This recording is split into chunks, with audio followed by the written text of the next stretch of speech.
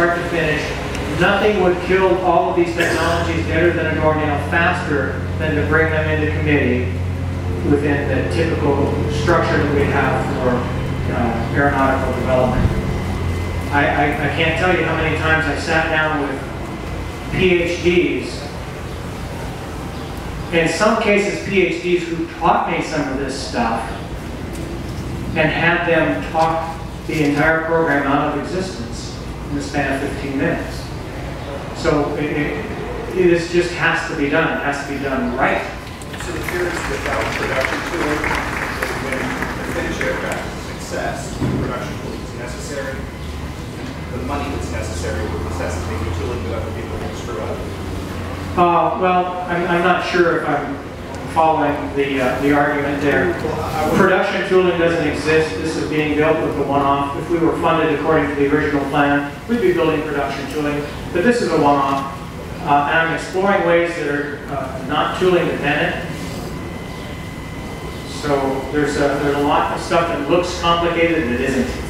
And I want to speak to that integration and design thing for just a second, because if you take if you take a month to make something in SolidWorks, combine the attributes of 17 parts, you save huge amounts of assembly and complexity down the road. I mean, you didn't need that jig, you didn't need this part, you didn't need that weight, you didn't need this liability. It's all built in.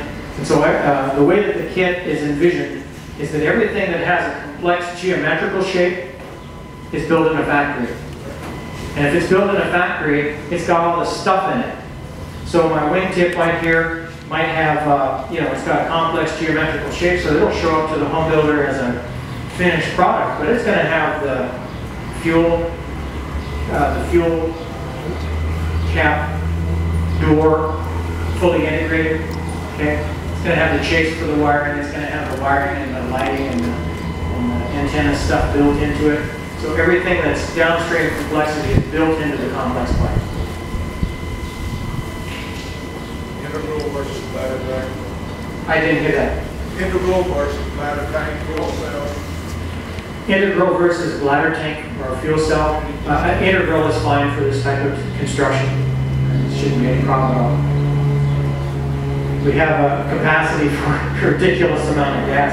If you're flying with Jet A and the Delta Hawk diesel in Synergy, you have a transcontinental, trans-Pacific airplane. You can go anywhere you want to go. Will we move control or like the jet pilot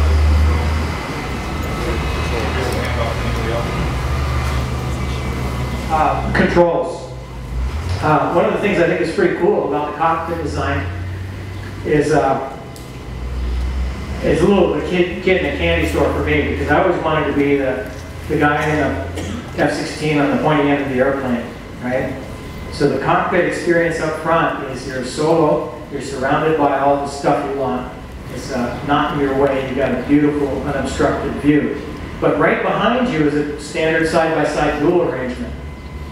So you can fly it solo, you can fly it tandem dual, you can fly it side-by-side dual, or you can be an instructor with 2 students. Or you can fly side-by-side sitting with your wife, and you can put your VIP 12-year-old in the front seat. How about that? Where do you ingest the cooling air? Where do I ingest the cooling air? Under the wing inlets. I'm sorry, under the wing rip fillet. We kind of mocked that up. That's not how it actually will be. In fact, they're way too big. But I wanted something on there that was representative of actual condition, and that's kind of what best we could do. Are you all wet layups? Am I all wet layup? We're using mostly wet layup, but I've got some infusion parts for vacuum-assisted resin transfer.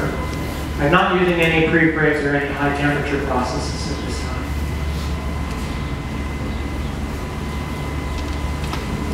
Thank you all for your questions. It's been a real pleasure. We're going to take this party to the Aero Innovate thing, which is in the Innovation Center.